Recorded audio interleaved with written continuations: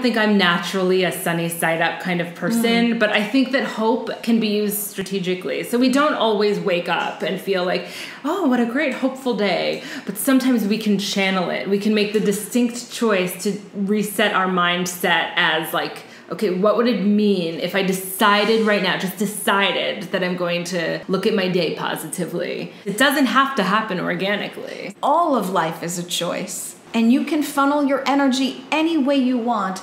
So happiness is a choice. It does kind of require slowing down and acknowledging like, oh, I'm sort of being negative here. Like, let me take a second and refocus things. Maybe it won't happen the first time you try or the second time you try, but it's like lifting weights. It's a skill. You just keep trying every day and you'll start to retrain yourself to look at the positive, to what you have done, to how great you already are, to how many things you could do. You could start to slowly refocus and rechannel.